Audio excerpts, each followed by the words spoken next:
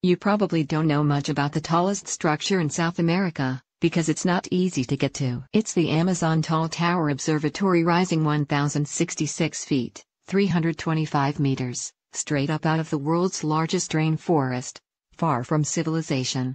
Scientists use the remote tower to observe not only the Amazon, but an even larger flying river of clouds above that eventually rain upon the Andes to recharge the whole ecosystem, and by extension, Earth's global oxygen supply.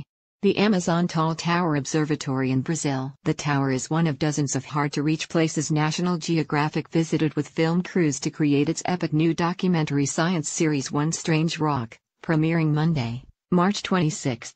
The show tells the story of Earth, and life on it, with the help of host Will Smith, 8 astronaut co-hosts, the intense visual storytelling style of producer Darren Aronofsky, and incredible locations that range from a raging pool of lava in the Democratic Republic of Congo to the International Space Station, whipping by above us at 17,000 miles per hour, 27,500 kilometers per hour. I hope that people feel like they've been reintroduced to the planet, one of the astronaut co-hosts, Nicole Stott, told reporters on a conference call.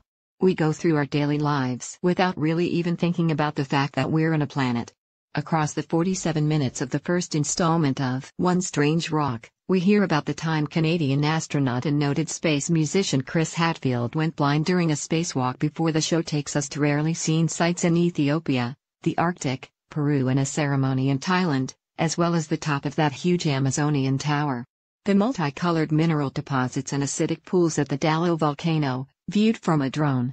The show is heavy on dramatic, beautiful visuals from around the world like you might expect from National Geographic, but they're presented in a new way with the jarring editing style and edgy, almost sci-fi-like sound design film buffs will recognize from Aronofsky flicks like Mother and Requiem for a Dream. Former astronaut Mae Jemison hosts 2 episodes about how life got started and bloomed on Earth against all odds.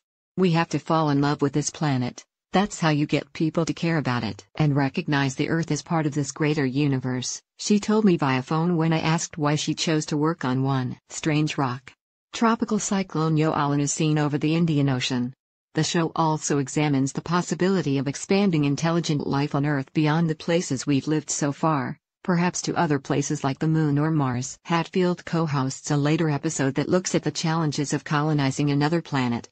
17.5 years ago we started settling space, via the International Space Station, Hadfield told me over the phone. The next logical step will be permanent habitation on the Moon, much like Antarctica over the last 100 years, setting up a research station on the Moon.